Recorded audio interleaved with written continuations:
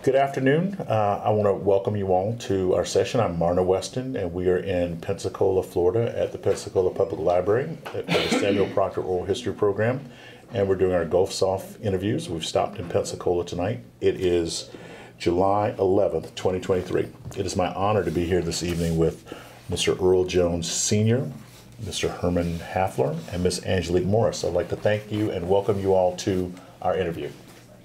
I'll hold it for you unless you will pass it between each other.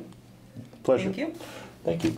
I'd like to speak to each of you in turn at the beginning, just to talk to you a little bit about your family life, who you are, when you were born, who your parents are, just to kind of get that information down. So we can start with you, Mr. Jones. Can you tell us, please say your name and say when you were born.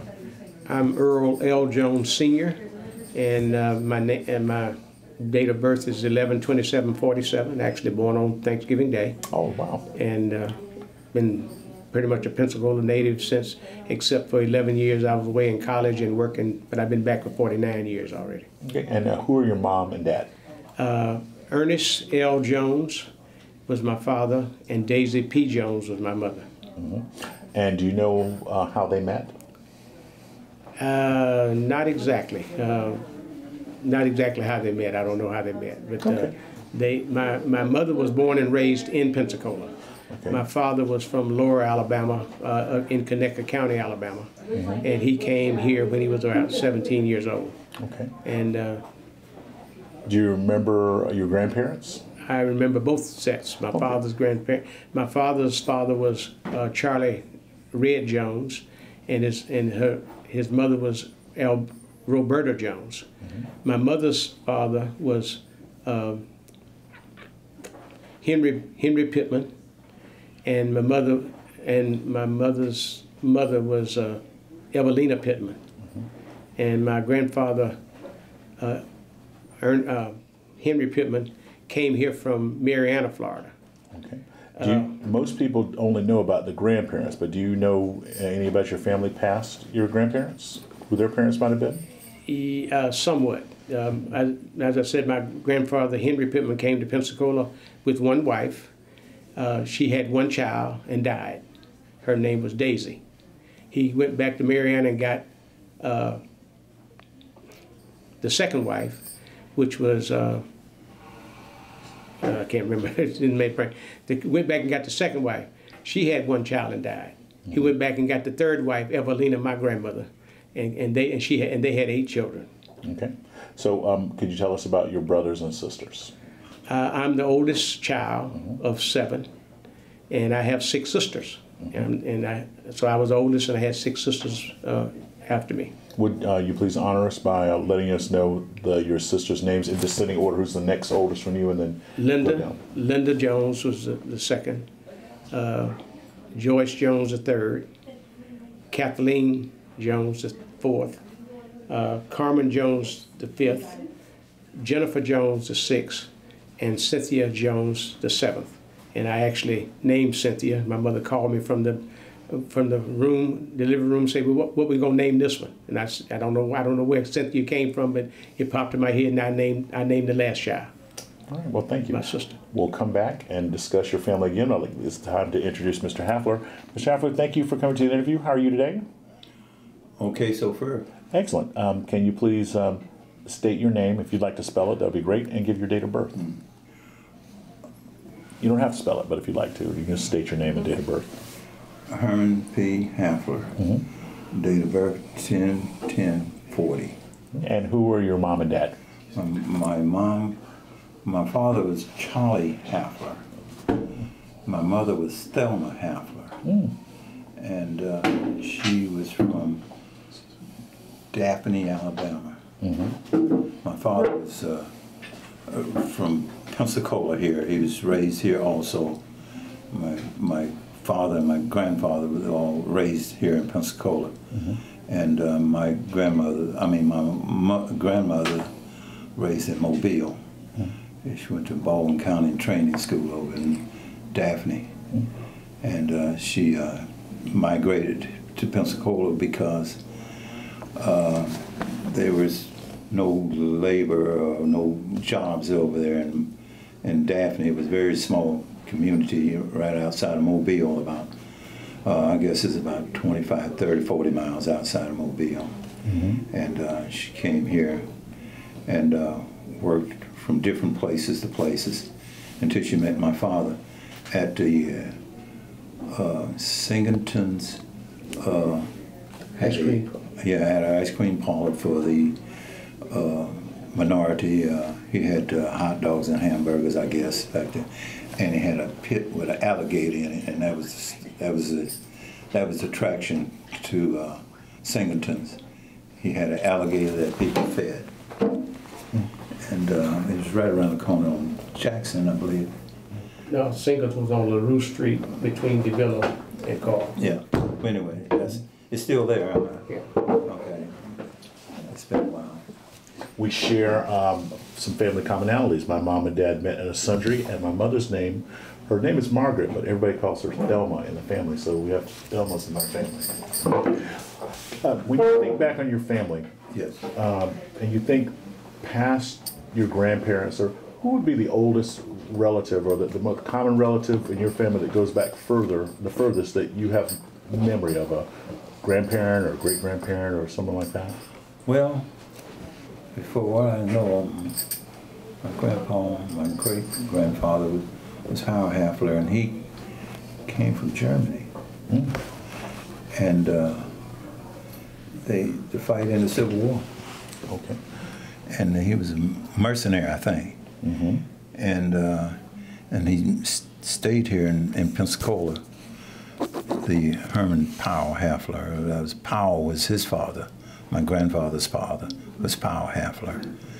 And my grandfather was named Herman, and I was named after my grandfather, Herman. Okay. So relations that go all the way back to Germany.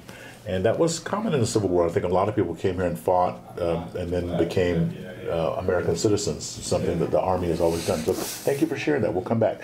And we have Angelique Morris. Oh, you decided, okay. We have her here, but... I have a question to say. So the reason, well, thank you both for coming. You should state who you are. People won't know unless you tell us. Sitting at A. Broughton. So thank you both for coming. I wanted to learn a little bit more about what life was like in Pensacola in your younger years, particularly when we had the neighborhoods that's now the interstate. It's now MLK, it's Hollis T. Williams Park. But do you remember ever visiting down that area when it was still houses? The interstate now is Hollis T. Williams Park. The area under the interstate. Do you remember that area? Yeah. Growing up? Yeah. H&O and all of those places? Yeah, there was they had the railroad, had living quarters. If you worked for the railroad, minorities, they had a area for minorities to eat. There was restaurants called Rupp's, I think. It was on Railroad Street, and that's where, when people came in on the train, they didn't pack a lunch. They went over to this restaurant and they ate, and everything. And they had a movie theater and a restaurant. There was a movie theater down there? Yes, it was. It was a Ritz Theater, and around the corner there was a theater on Belmont Street called the Belmont, and it was right off of Tarragona, and the restaurant, they had another restaurant around the corner on Belmont Street called the Red Nest, and it was a local feeding place for everybody that lived or worked in that general vicinity for the railroad or for the city or just lived in the neighborhood. Okay. So your family owned a few properties on to that, or a few blocks down there. Yes. Can you share what you might remember or might have heard about that? Oh, yeah. My grandfather, as I mentioned before, and I'm not sure how or why he came to Pensacola, but he brought a wife with him, went back and got 2 other wives from Mariana. I don't know why, but he did. And but my grandmother was the last one, and he was somewhat wealthy for his time. Right. He owned about 6 city blocks around the Haynes, Maxwell, Jordan Street area, basically where the interstate cuts through there right now, that whole area.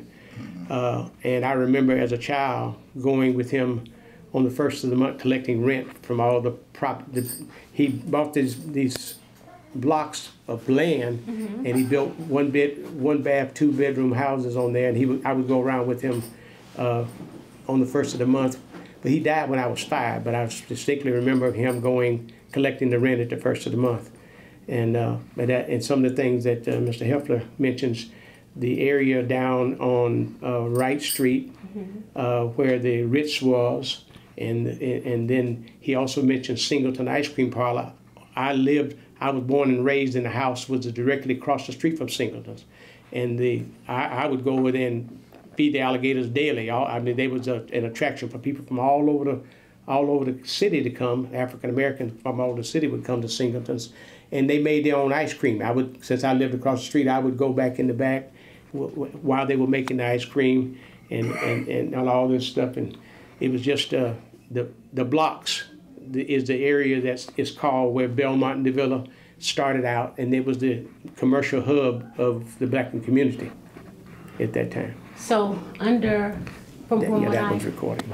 Go ahead. From what I was told, it was really that part that is now Hollis C. Williams Park that predates even Belmont the Villiers, because you just had you had businesses down there, and it was a railroad. Yeah, there was a second hub, the blocks, that area, but on the east side of the railroad, and Palafox and the railroad kind of divided the city between east and west.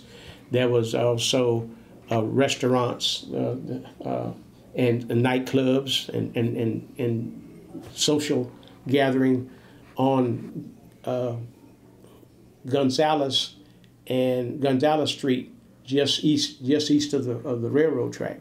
So there was 2 hubs in Pensacola where African Americans thrived socially and business wise.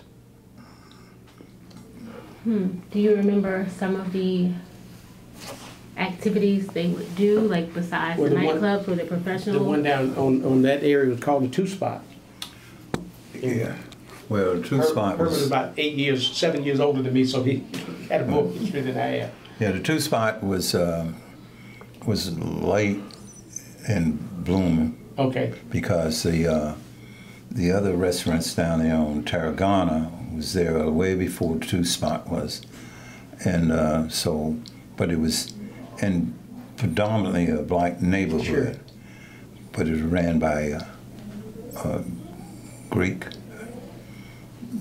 and everything. But most of my living was in a tan yard. I love tan yard history. Can you, what street were you born on? On Government Street. Oh, on Government Street. Right across the street from the Catholic Church. My mama had 10 kids, and every one of them except one was born at home. They had midwives come. They said, go sit on the porch. Mama gonna have a baby. And we sat on the porch, and my brother and I. And after a while, they come out and say, oh, you got a sister. Or we sit on the porch. Next year, it'll be a brother. So I'm next to the oldest. My oldest brother is Anthony Williams, and we had a cousin that had childless in Pittsburgh. And she said, well, since it's 10 of you all, would one of your brothers and sisters come up to Pittsburgh and see, would they like it up here? My sister was 11, I think my brother may have been 12. And so we shipped him off to Pittsburgh to stay with my aunt, my great aunt. That's who she was, my great aunt and uncle. And they grew up in Pittsburgh. And then when he got old enough to join the military, he joined the military. And he did 30 years in the Army and did 20 years in the school system teaching ROTC in Hawaii. Okay. And he moved from Hawaii to Pensacola. He had him a new wife, and he came and spent several weeks with me, and he liked the neighborhood over there, and he said, if you find a house, let me know. And he got back to Hawaii and found a house. It was Dr. Hicks's old home, and I told him, I said, this house for sale. He said, what do you think?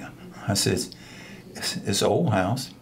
They moved it from 12th Avenue to 15th Avenue and put it on Avenue. And he said, well, I'll send you $40,000. I said, don't do that. Don't do that. I said, no. You got to get a realtor. I said, don't send me $40,000. I said, I would may mismanage that money at the casino. So anyhow, he moved back to Pensacola, and he lives here now. My brother, out of 10, I got my sister. My oldest sister is deceased, Mary Louise, and she was passed away up in Pittsburgh, and she was right behind me. And my brother Francis Joseph, he died, and he was born in 50, and he passed away several years ago. And the rest of my brothers, another brother in Detroit, they all migrated toward Detroit, and one of them passed away up there. And he was the third child of my mother and father. His name was Charlie. He was named after my dad, Charles Hafler, Charlie, or whatever you want to call it. Now I got one brother that's here, the oldest brother. He's live out off of Mobile Highway. Okay. And the rest of them are still up in Detroit. And I got one brother in Savannah, Georgia. And growing up here, I stayed next door to the chief of police. We stayed in a predominantly white neighborhood. Which is where? And which was where? What neighborhood was that? The Tan Yard? That was called the Tan Yard, but we was in the whitest part of the Tan Yard because where the Creoles were, they thought they were white anyway, so they're light, bright, and look white, and they passed for white. I've gotten on the bus a minute time with them, and they'd say, sit in the back of the bus and say, you boys come up front where you're supposed to be past the door. I said, I know what color, I ain't moving. I ain't moving. I know I ain't gonna go. I'm gonna stay back here where I belong. Did you grow up in St. Joseph's? Yes, I did go to St. Joseph. And where were you? What did you say? What church were you? I was fortunate enough to be born and raised in a church that my grandmother and grandfather started. It was on the west side on the corner of D and Gaston Street, and they became members of a new congregation in Pensacola in 1908, the Ebenezer Seventh-day Adventist Church.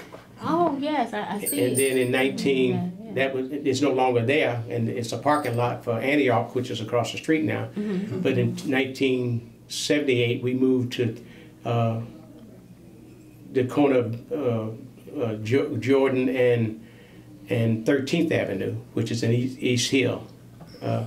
And so we moved over there, and so this year we're celebrating our 115th anniversary of the church in Pensacola. Right. We were raised. My mother and father. As I was saying, my grandfather, Henry Pittman, my mother's father, was fairly wealthy. He had owned 6 blocks, and he lived exactly 6 miles out of town on Old Palafox. From his gate to Palafox and Garden Street was exactly 6 miles.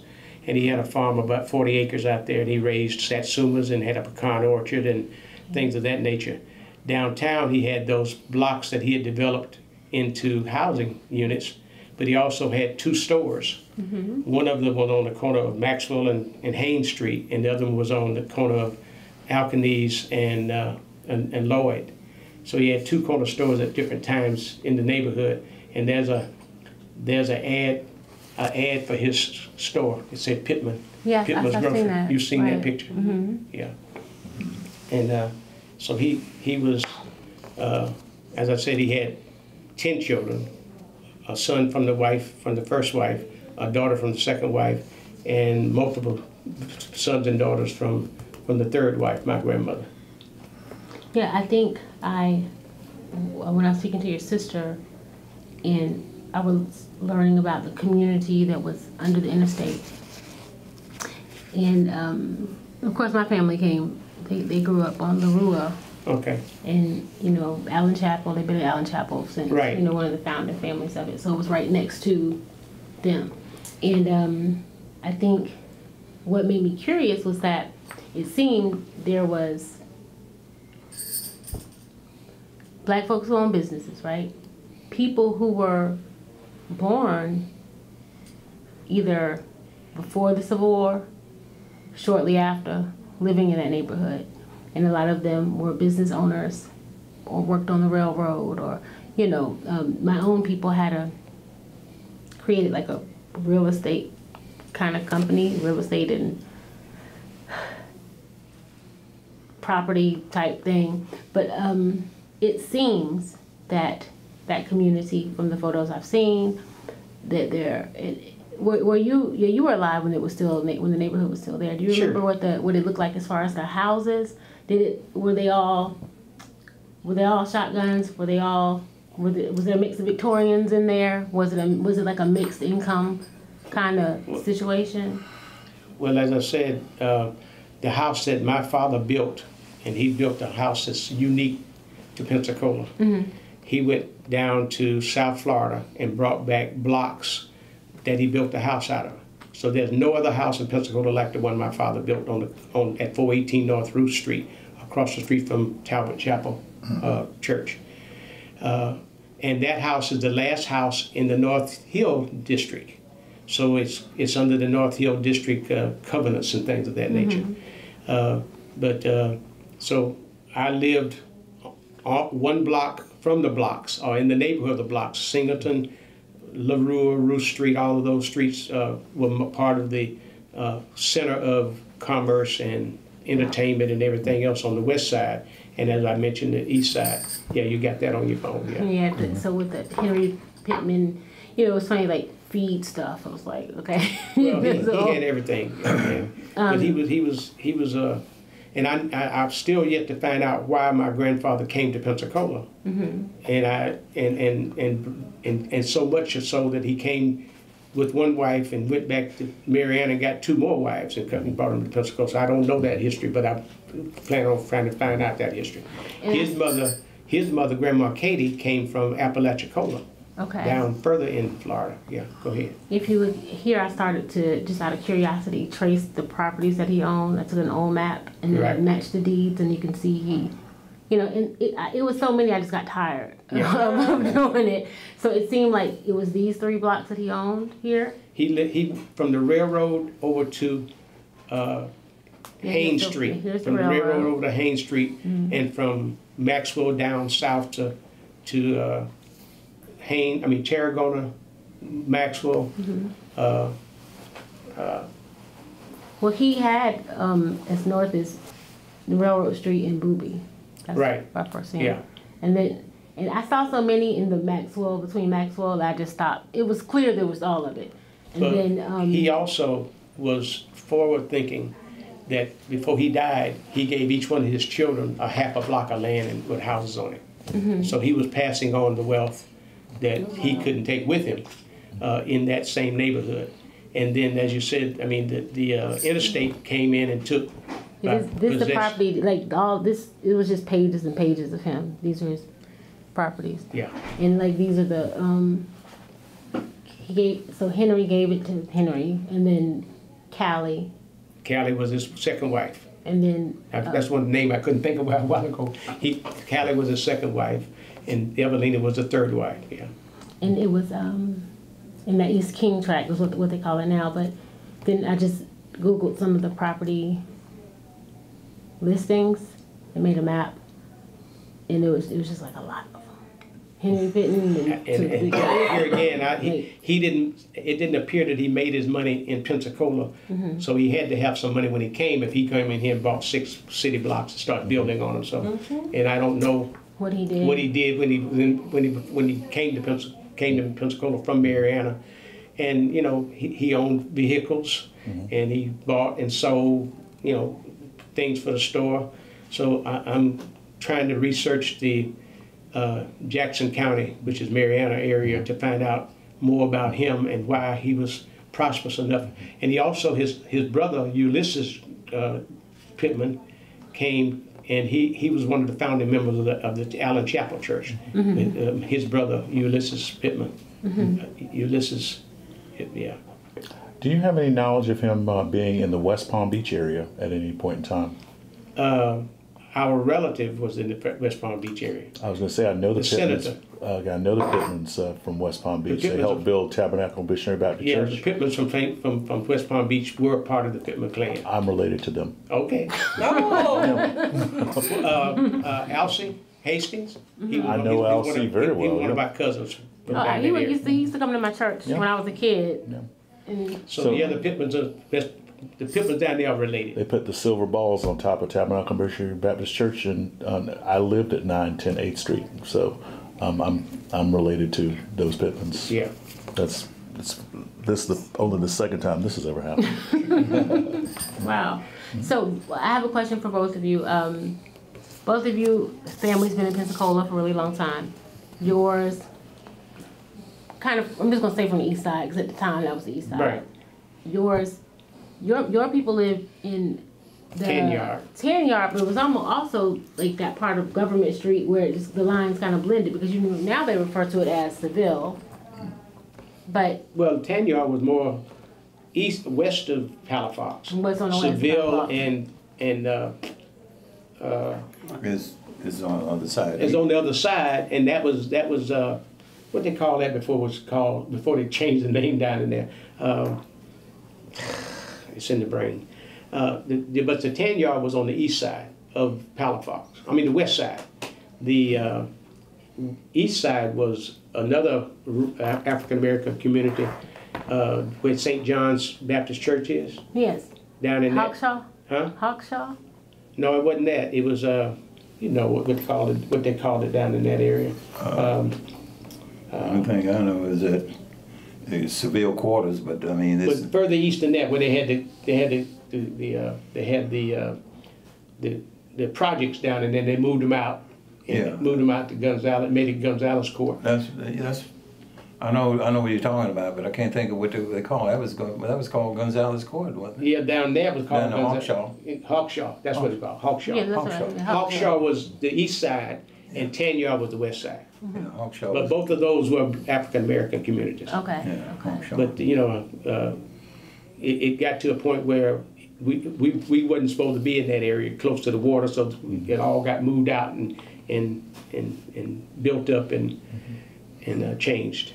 So that what's the name of that church? It's the oldest Baptist church. The one down there in Hawkshaw is the oldest Baptist church, yeah. St. John's, I think.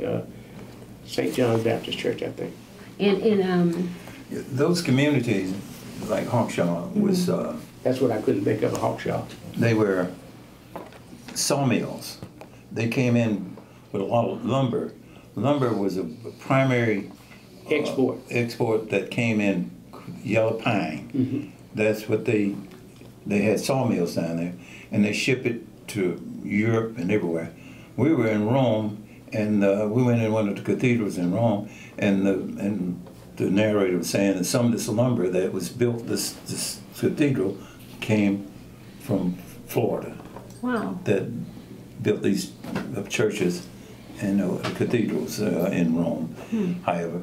And lumber was a big export. Sure. Because they had a shipyard. Bruce's was a dry dock. And they built ships down there. And the ships were wooden vessels that sail under sail. But however, it was a depot for the train. The train, L&N had one end and Frisco had the other. Frisco was over there in the tan yard and L&N was on the other side. And what they used to do, they would have to go up there and be tendered. They put loaded coal aboard the ships. They had a chute that dumped it into the ship. And we stayed on Government Street. When all that coal falling in the bottom of the ship, you could hear it all night long. I mean, just falling. And they had guys that had to load it up into so much weight on weight on one side, so much weight on balance the weight. They worked down in the bottom of the ship over there, and everything over there where Bruce's was a dry dock area, and we used to swim there. Absolutely. And the city, and the water was so deep, right that you step off. I mean, you're immediately in 25 feet of water. And a lot of people panic when they would step off in a drop off that deep. And I saved many people down there from swimming, because we used to go there every day, swim every day. My mom said, we didn't have no air conditioning. House be hot.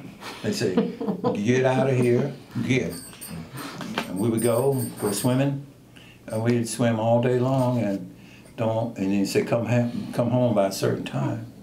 My mom would stand on the back porch, and she'd call me, Bubba. That's what they call me, Bubba. And I could hear. I said, oh, don't let your mom come in. You better be en route. If you're not, you got with a switch or a stick all the way home, you know. And the neighborhood was a neighborhood that everybody knew everybody, even though they were white. I mean, the white boy I was raised next to the chief of police, his grandson was just like a brother to me. We was close. We done everything together, you know.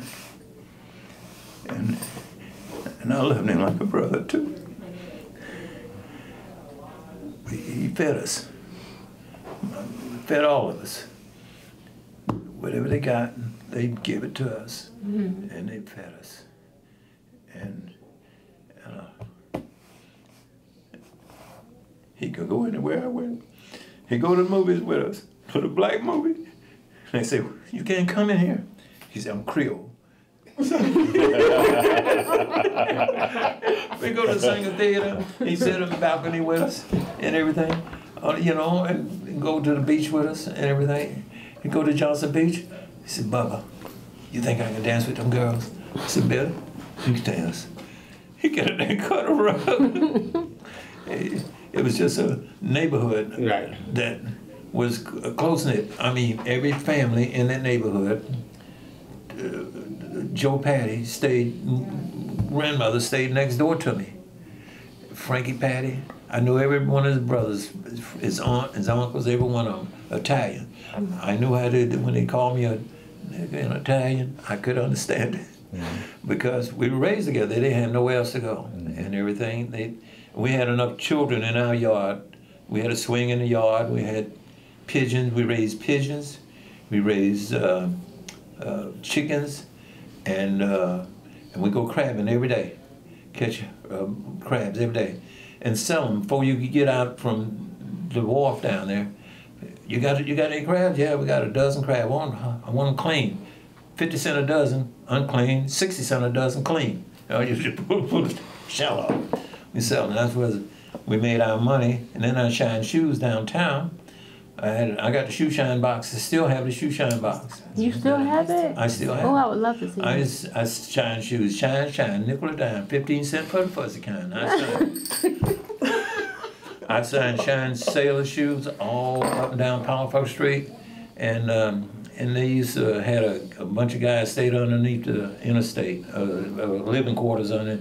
They were some thugs. They take your money and your shoe shine polish. So I had to run with a bunch of brothers. Their name was Peter C, and they stayed a little bit further down on Zaragoza Street. And they'd come by and say, "You ready to go?" I'll go with these guys. They were a little bit bigger than I was, and they were older than I was, and they were, I think they were Italian too, and everything. So it was a neighborhood that we all knew each other. We knew each other. I mean, we'd get butt spanked by so and so down the street, and you better not come home and tell your mom that Miss Mary or somebody had to spank you or chastise you or something. You know, you got another one. Wow. That's another one.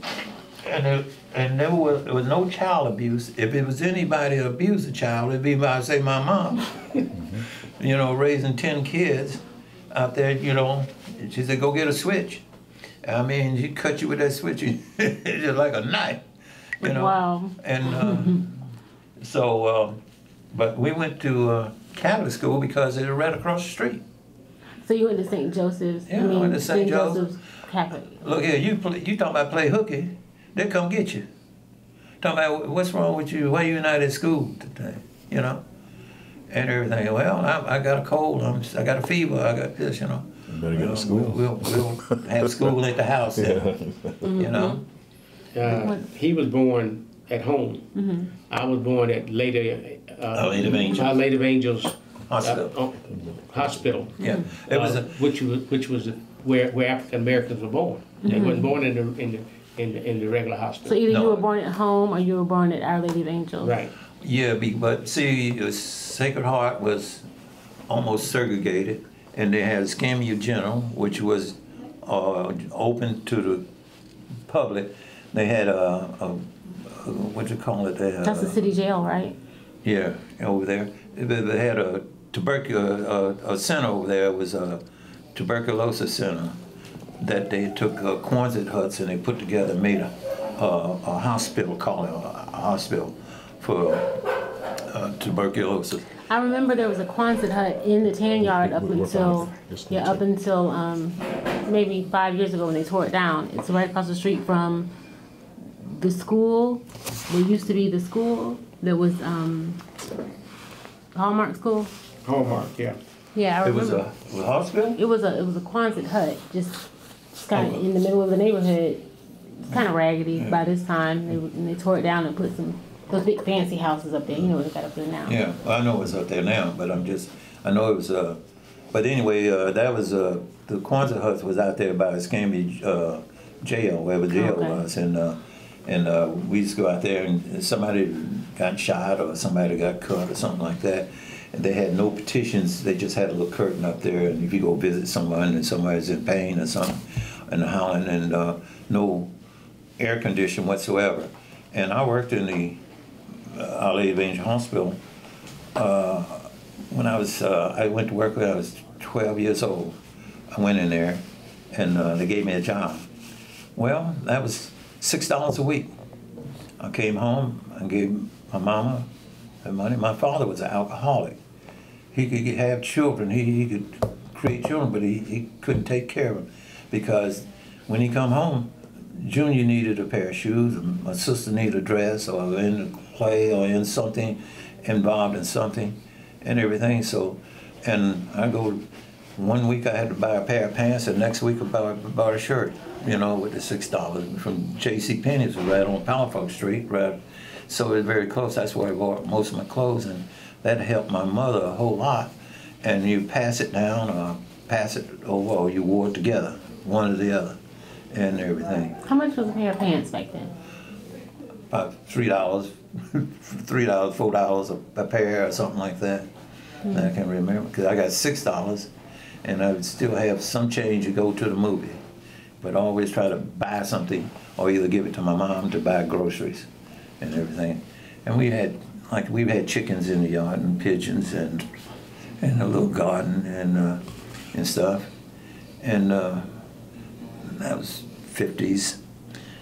And my mom decided, my father was such a non-provider. She went back home to stay with her mother over in Daphne. And they had quite a few acreage in Daphne, from all the way from Spanish Fort all the way down to Fairhope. Now that part of the family were really, she had acreage in Daphne. Which neighborhood did you come up in? The neighborhood, the blocks downtown where all the commerce and everything was. Which streets? LaRue, the villa in LaRue. And then in 1956, my father bought the lot across the street on the corner of LaRue and Roos, and built a house. And in that year, well, my mother, when I was born, ran her own business. She was a beautician. She had her own shop. What was that called? Daisy's Beauty Shop. Daisy's Beauty Shop. Yeah. Okay. And it was in the back of the house that we lived in, across from Singleton on 418 North Roos, East 418 West Roos Street, LaRue Street, across from Singleton Ice Cream Parlor. Wait, so let me get what was the address again? What was your address? 418 West LaRue. Okay, and your address was government? Where I was living As a child? 133 West Government Street. Okay, because I'm going to put that in my mind. And That's between Barcelona and Bayonne. Yeah. So y'all really didn't live that far from? Not really. Far from neighborhoods. But yours was 10 yard and yours was the blocks. Yeah. But what do they call it back then? The blocks. The blocks? Yeah. I don't know. They didn't call it blocks when I was growing up. I think, I don't know what they call it. I got grown. The blocks came into play because it was they had the Savoy room. That was a Savoy, and it was for the black entertainers. And my grandfather had a band. He put a band together. Oh, what was the name of the band? I do not remember. All I remember that we had drums on the porch and horns in the hallway, and he went and they had one of these long limousine where they had 4 doors on it and everything. And he parked it in front of the Savoy Club, which was on DeVille Street, where the 506 or whatever you want to call it, But anyway, somebody threw a cigarette in and set the car on fire. Set the car on fire and everything. So they were without transportation. He was an entrepreneur, and he had the baseball team they called Beachcombers, and they traveled all over the Southeast playing baseball. Baseball was the king. The way out. That was the king of the baseball. They had baseball games down on Bayonne. They had a field down there called Bars Acre, and we used to go down there and play ball every Sunday after church. We leave church on Government Street and go to Bayonne, South Bayonne Street, and Zaragoza. And that wouldn't be Zaragoza, it'd be Main Street. It was on Main Street, and we played baseball, and then sometimes we had softball games too.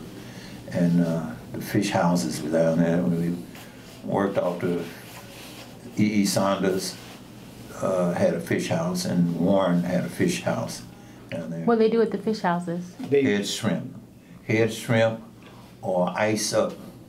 The fish houses had their own ice maker. When we was growing up, everybody didn't have an ice box. Yeah. I mean, they didn't have refrigeration. They had ice box. They didn't have a refrigeration. They had ice box. You had a 25-pound piece of ice in the ice box, and you chipped off that and made iced tea or something like that. But you didn't chip off it too much because that was preserve your food, the ice. You had an iceman come by every day. How much you want? You want 25 pounds? You want 20 pounds or whatever, to give them a block of ice and put it in the refrigerator, and then refrigerate your foods that you kept.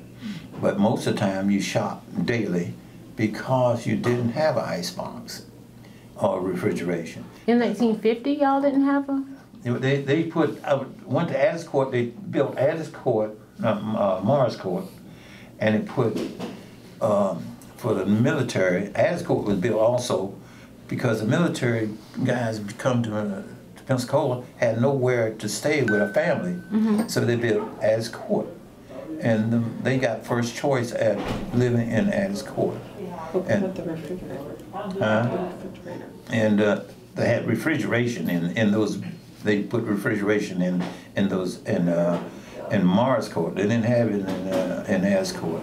They had ice. I think they had ice box in them too. I'm not sure. My grandma stayed in over there for a while, but I can't remember if they had refrigeration or ice box. Do you remember the? I remember that time. But you asked about why would they have what was all the fish houses down there. Well, Pensacola was for lumber coming out of Alabama and North Florida and going out on the ships, but also Pensacola was the capital, red snapper capital of the world back then. So they raised it, brought it in out of the Gulf, and all, not just red snapper, but shrimp and crabs and everything, and they processed it right downtown on the water. So had, as he said, E.E. Saunders was a place that shipped out seafood, and so the boats left here with either lumber on them or seafood on them and taking it around the world. So Pensacola was known as the red snapper capital of the world back then. Absolutely. And so we had that going on, and you mentioned the people that worked on the railroad. The railroad took stuff out north. The ships took it south and all over the world. And so Pensacola was a thriving metropolis of commerce, lumber coming in and out and different things like that. Yeah, we had a sawmill. Bayou Chico had a sawmill there that had mahogany. They bring mahogany in. It didn't grow around here. They bring it in, but they would cut it up. Yeah, they would a piece of mahogany tree would be as big as sometimes big as this room, and they the guys would get on it and walk on it, you know, and they had a pole and they push it, keep it all lined up so to get to the mill. And when they got to the mill, they had a conveyor belt to kind of get it on there, and they'd bring it up on the shore, and they'd go to the mill, and they cut layers out of it, stack it on the train, and ship it to North Carolina, so where they made furniture.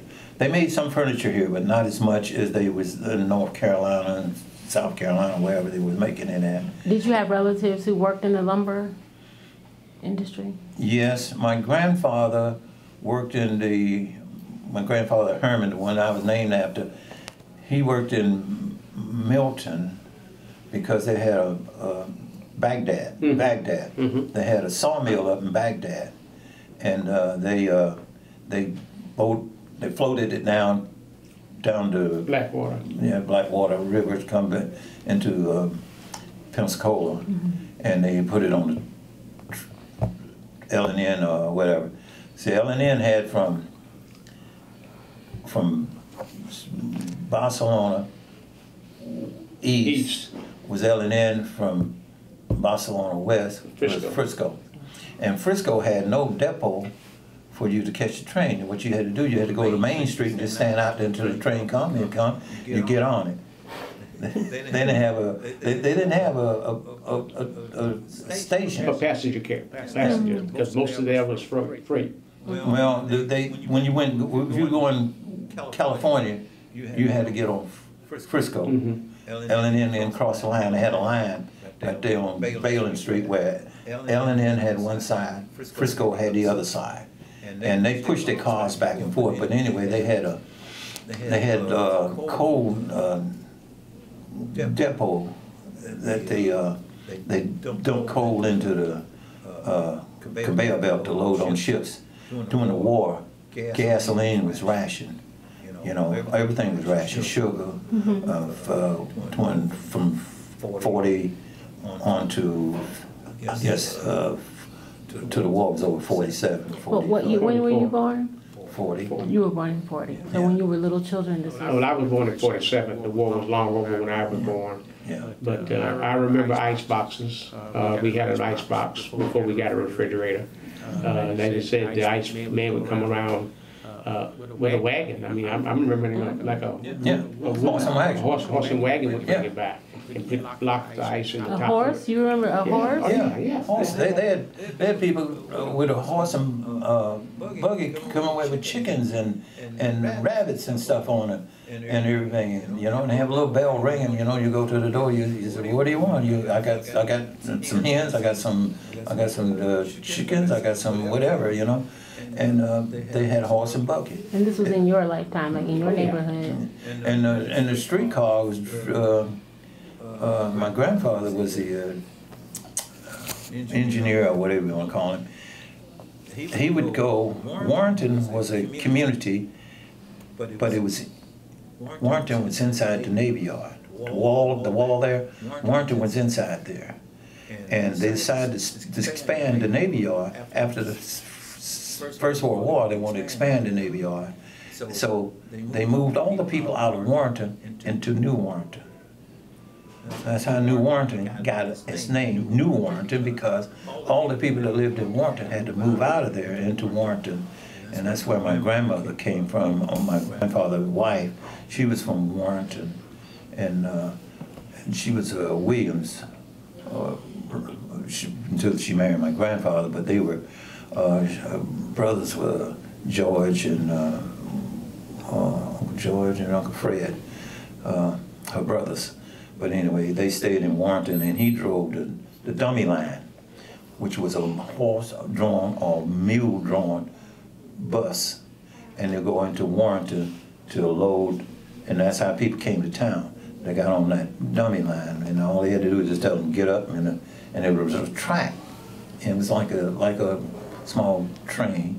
They'd take them to town until they got city buses. Then once they got city buses and everything, that's how New Warrenton came a part of Warrenton down there. Mm-hmm.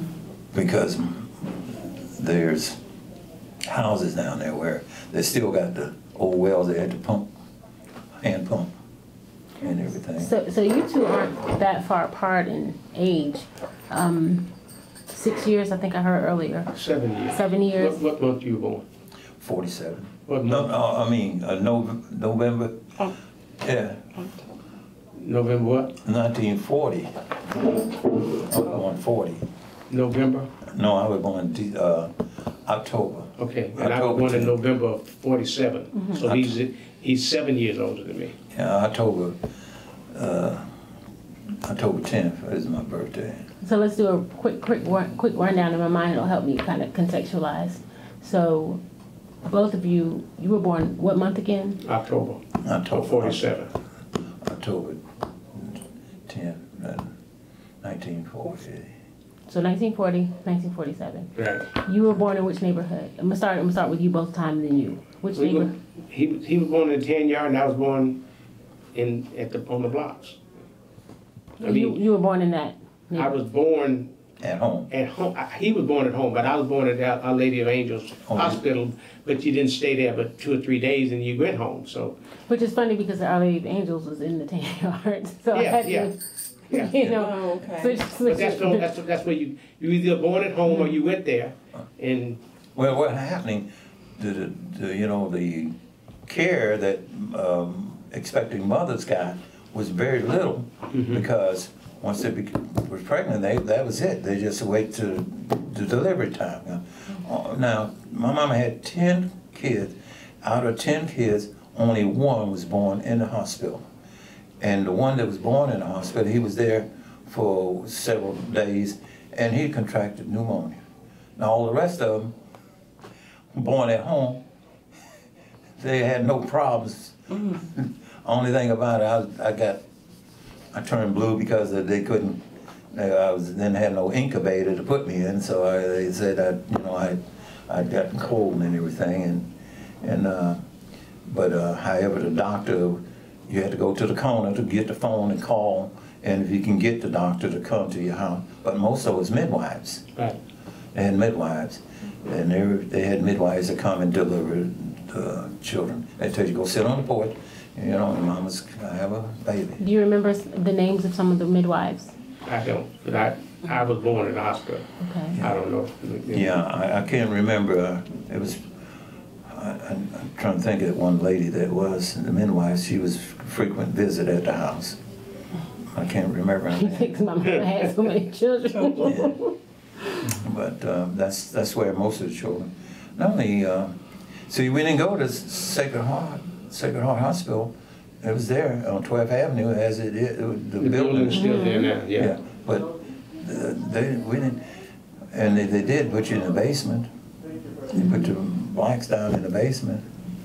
I went to get a job at Sacred Heart, and I put my hand on the door, and 55, and I pulled on it, and pushed the door shut, and went to work for the YMCA.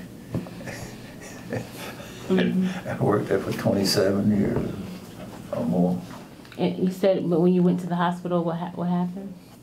Well, the hospital, I didn't go in. Oh. I didn't go in. I got my hand on the door, but I didn't go in. I said, I don't think I want to work at the hospital. And everything, and I go. You couldn't go there.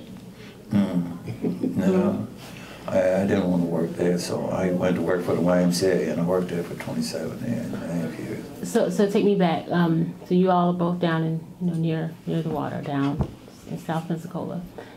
When you first started school, where did you first start?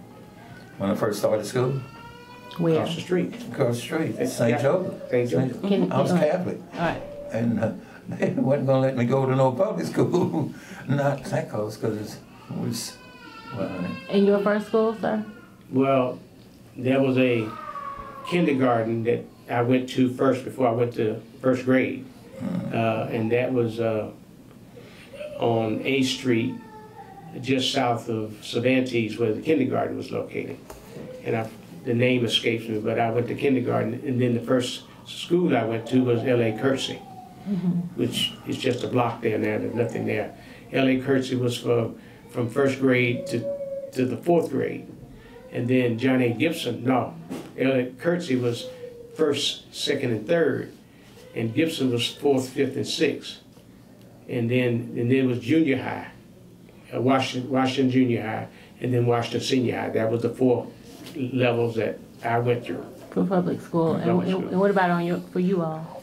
they went from first right on to 12th grade. At St. Joseph. Yeah. At St. Okay. Joseph. Okay. They had the nuns that were there. They taught first grade. And they had I think they had a kindergarten too, but I can't remember because I don't remember attending the kindergarten. I remember just going to school and being in first grade there, because they tried to fill us, they considered us as a, I forget what to call it, a school for like a foreign country, almost. But by the time you came along, they had I don't know when they closed the Creole. Remember it was the Creole school and the colored school, and then they combined the Creole and colored school, but then it was separate from the white school. You mean Creole school? Well, you talking about the Catholic school? Or what? Yeah, it was back in the day. Okay. Kind of like how the hospital was black on one side, white on the other side, and then even the black side was divided. But all the schools I went to was strictly black. The schools that I named were strictly black. No, they had, I don't mean to cut you off. No problem.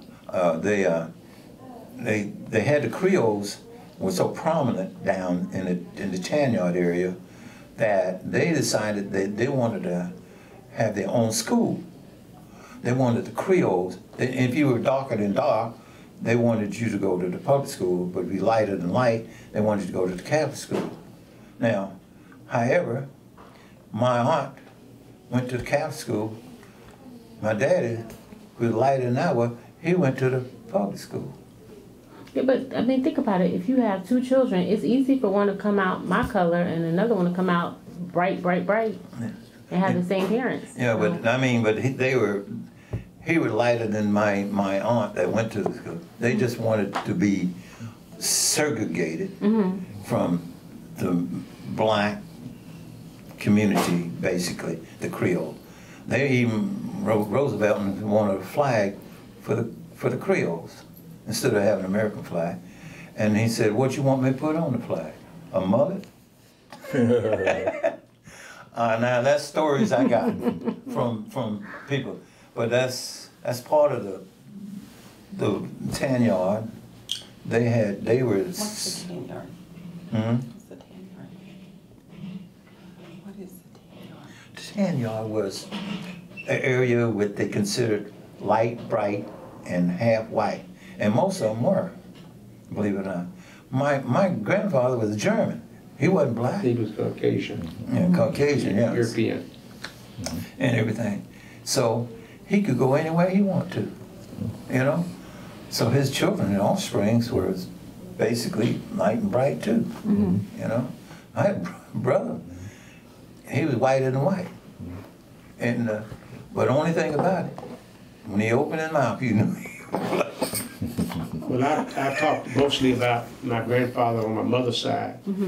My grandfather was from Lower Alabama, Connecticut County, and my grandmother Roberta Jones was Roberta Hill, and her father was a mulatto, and he had slaves. And he had lots of property, lots of land. I mean, up in Connecticut County, and because trees was wealth, and they cut those trees, and that same tree that they were harvesting it now harvested 200 years ago.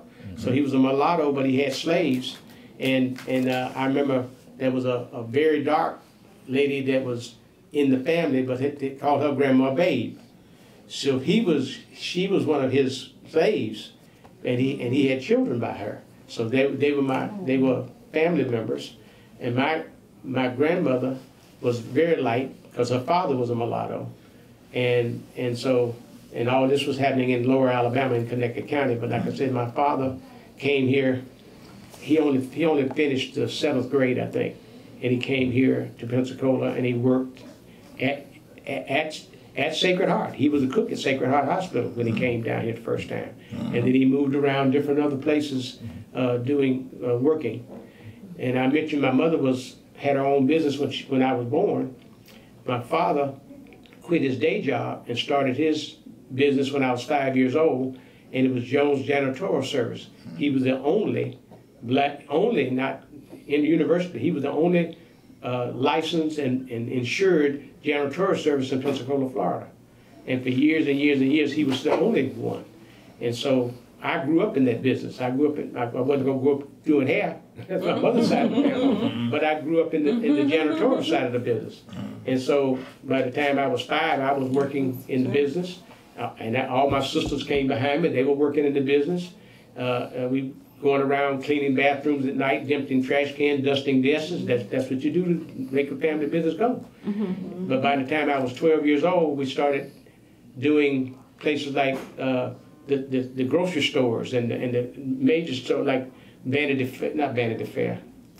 anyway, one of the major shopping centers. We started doing that, and then by the time I was a teenager, we were doing construction cleanup on all the condos on Pensacola Beach and down in the bar and down in the Gulf Shores.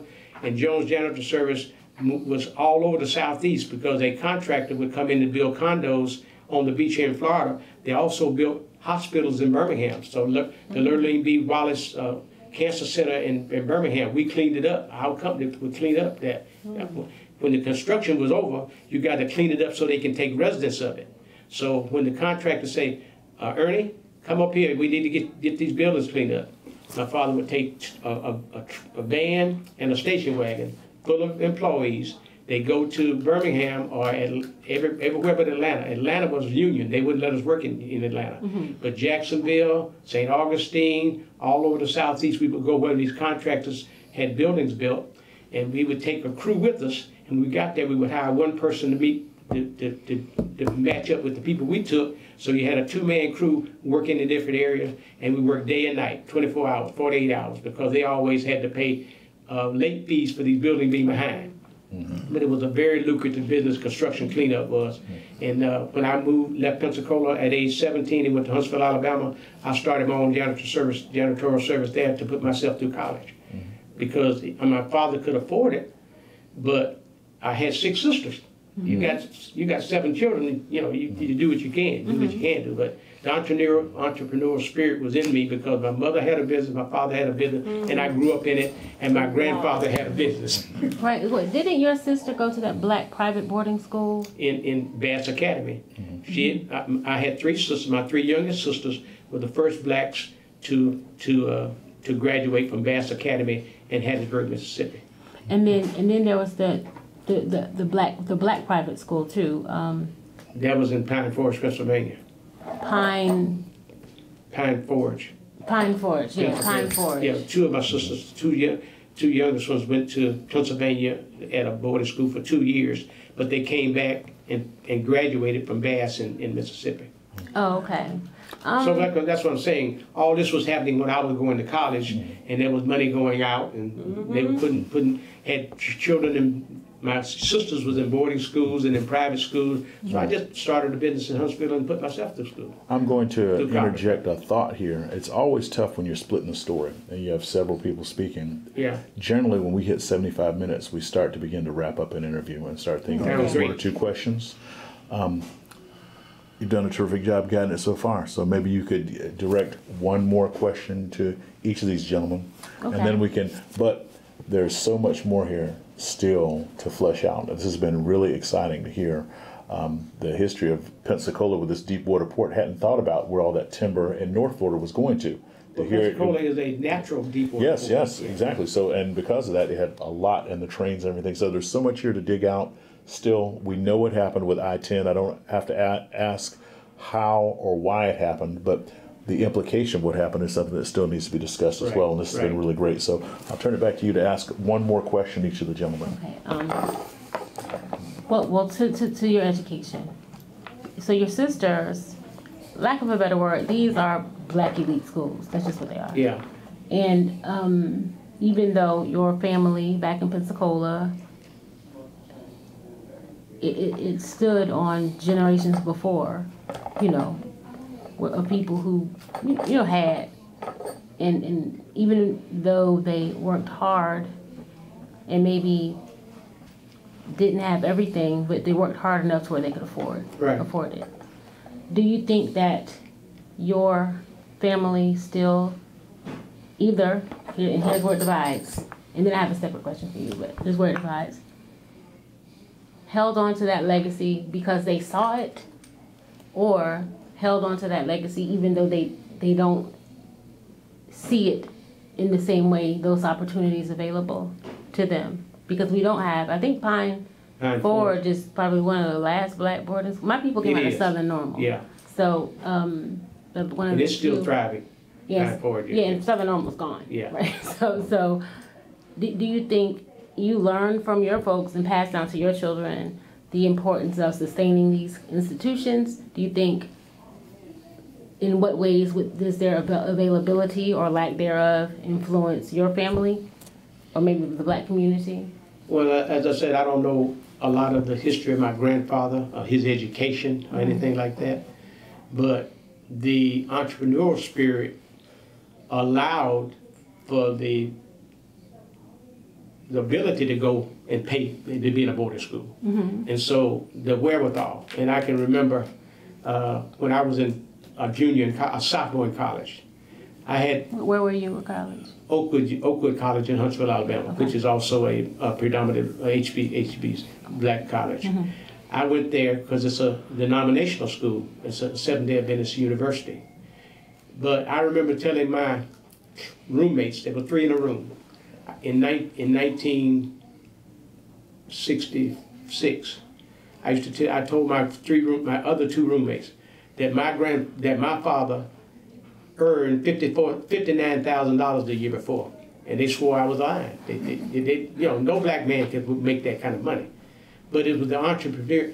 When you work for yourself, the sky's the limit. You know, I wasn't bragging; I was stating fact. But they were from the north. They were from Michigan and Pennsylvania and all these other places. But it was unheard of for a black man to make $59,000 in 1966. Mm-hmm. Because 3 years later, I graduated from college, and my first pay moving to Battle Creek, Michigan was only $10,000 a year.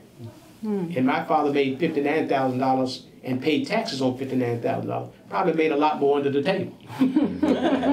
But he paid taxes on $59,000 in 1966. And in 1970, my first job was $10,000 a year working in Michigan, where it's supposed to be the motherland. You know, that's supposed to be the where you go to make money. Mm-hmm. But anyway, I'm just saying that the entrepreneurial spirit still lives, and it lives in my family because of my grandfather and my father's father and my great grandfather. All that spirit is within you, and I've been working for myself in doing what I'm doing now for the last 39 years. So it's just heritage. Mm-hmm. And so your question was, did they see it? We saw it. We lived it. We were not elite, or we didn't act like we were elite, because when you got 7 children, you know, you got to be a millionaire. Now I need to raise and it applied the same way there, you know. Mm-hmm. But we never missed a meal. We worked hard. We had what we had because we worked for it. We worked hard for it. Mm-hmm. And the work ethic is what's missing today. The work ethic. What about the opportunity? Well, now wait. Now we okay. got to go. Well, we'll talk after. How you? You were talking. One more question. On and on. Yeah, there was 3 questions. Your family, Mr. I want to say Mr. Pittman, Earl, Mr. Jones, kind of had this entrepreneurial business spirit. Your folks, you know, seems that it was me knowing a little bit about the tan yard, like this really tight knit community. And people benefited from, they lived off the water, right? A lot of fishermen, a lot of, you know, they did not own their businesses as much, but they were tied to what at the time was the more dominant and accessible industries, whether it be working on the waterfront, working for lumber, you know, working for, but so you had job security. Whereas it seems your family was like, well, if something happens, y'all out, you just out, right? And that's part of the risk of the entrepreneurial spirit. But then you all had the consistency of being tied into these big time industries. Would you say that's the case, or would you say that? I had the same kind of business. I'm talking about your parents first, then I'll talk about you. So, like what your parents did. Parents did. I'm gonna help you. They worked for the fishing industry. My father was a delivery person for E.E. Saunders and Warren Fish Company. He delivered fish and shrimp and stuff all over town, and out of town. He did. And my grandfather worked for the dealership, Pensacola Buggy Works, they called it. And he was the guy that takes trucks to get them prepared for a sale. For people order a beer truck or a Coke truck or whatever, he was the man that had to take it to either Chipley or somewhere else in Alabama. And so you went into business for yourself?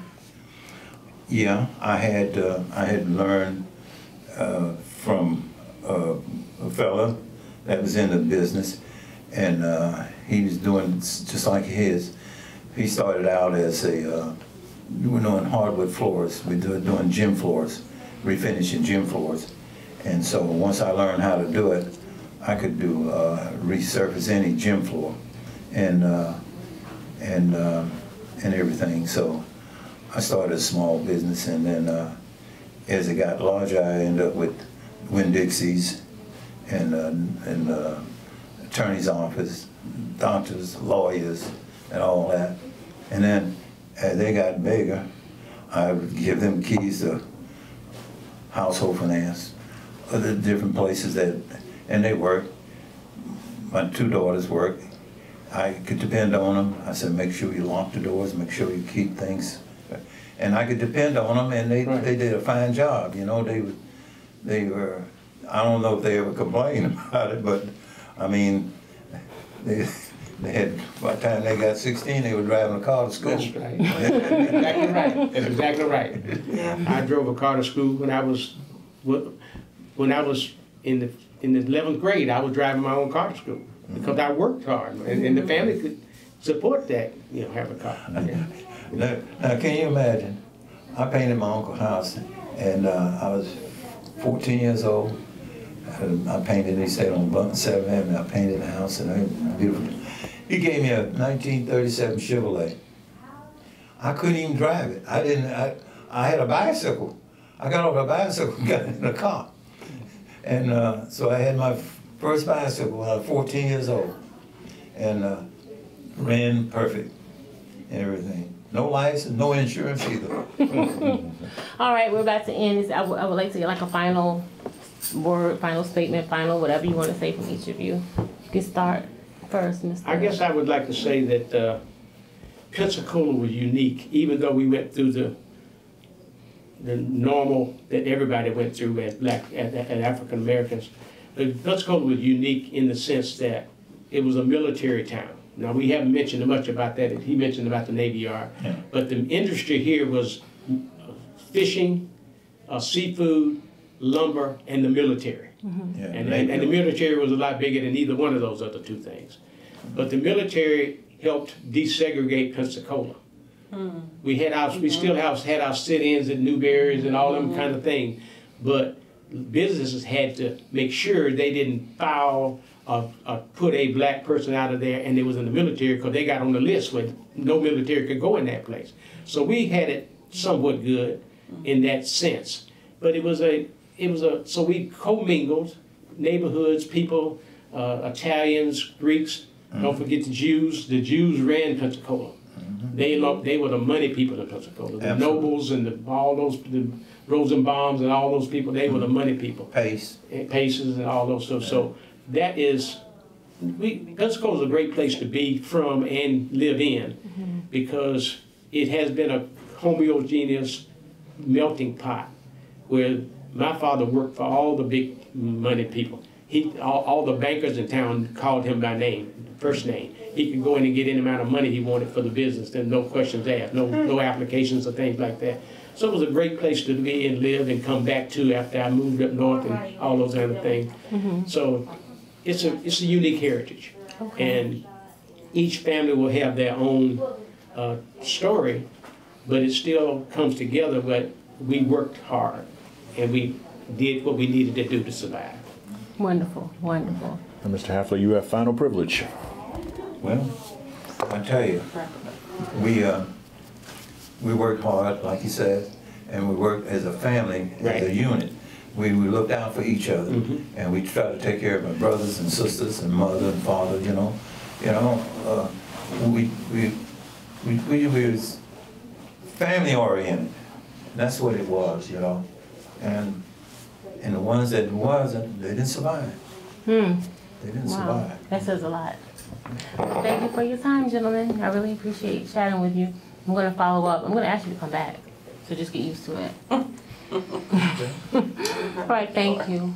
And thank you all. Thank you all very much. All right, well, it's nice meeting you all. Yeah, nice to meet you as well. Give you some insight. A lot. Incredible insight. There's several dissertations here, and we're going to rewrite a little bit of West Florida and North Florida. I'll just say that you should try to continue the communication. Take a couple of weeks and at least talk for an hour, and then take a couple of weeks at least talk for an hour to keep the flow of the conversation going, because there's much here and we didn't even get to a lot of things. So. Did it help sitting here together help bounce memories? Because like I said, he's being 7 years older. Where I started, he was. When I start talking about the two spot, he had all that history before that because he's 7 years old, and 7 years along is a lot of distance between siblings or community persons. So you were a good one too. Thank you all so much. All right.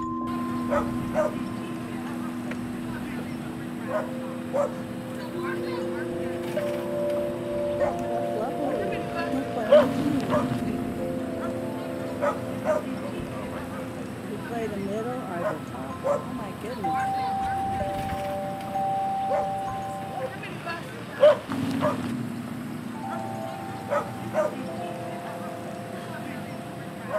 Oh. That was nice.